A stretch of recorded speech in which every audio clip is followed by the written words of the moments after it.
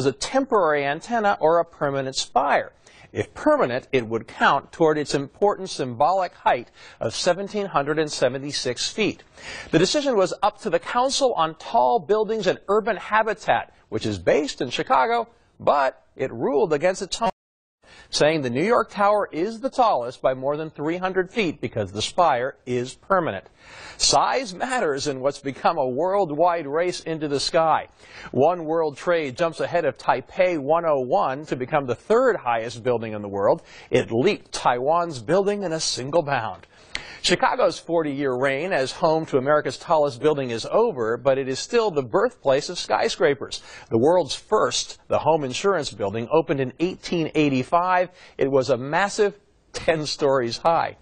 The Empire State Building held the title of the world's tallest for almost 4 decades, and its observation deck still attracts about 4 million visitors a year. That makes more money for the building's owners than 100 stories of offices.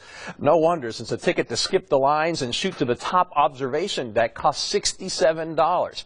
Construction of the Empire State Building only took about 13 months in the early 30s, but it took 8 years to build what is now the second tallest building in the world. The Makkah Royal Clock Tower in Mecca, Saudi Arabia, has 9 world-class restaurants. The clock helps announce daily prayers to the Muslim faithful.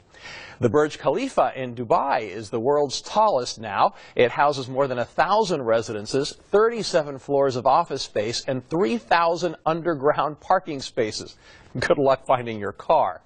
But it won't have the title for long. The Kingdom Tower in Saudi Arabia is set to open in 2019. It will be close to 3,300 feet tall. Incredibly, that is more than 2.5 times the size of the Empire State.